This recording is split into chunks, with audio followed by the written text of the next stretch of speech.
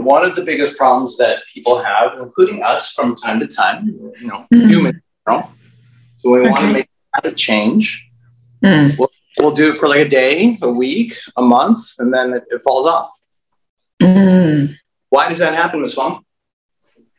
Well, for any changes to stay permanently, there's a system, there's a process that we all have to go through.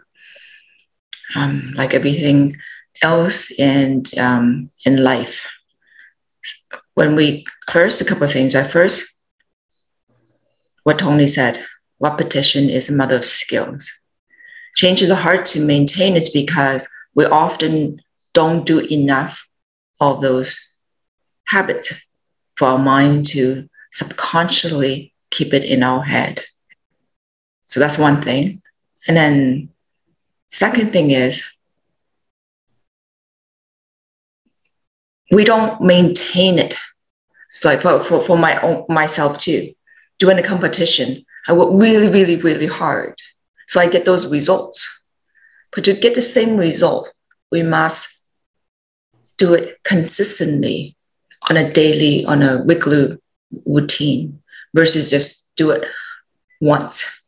For example, if you, this is a good one too. Remember your friends asked you to go visit them, and then the first few times, you know exactly how to get to their house. And after a couple of years, you go, give me the address again, show me the way again. Does it happen to you in the past? So because we don't do enough. But if you do enough, like going to work, like, you go work to the same location every day, same thing every day, you can actually get there, basically, blindfold. But it's because you do it all the time.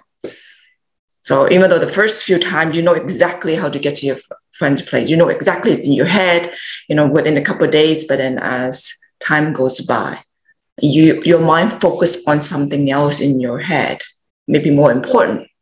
So sort of replace that, the first item, and then leave the other thing go into the back of your head.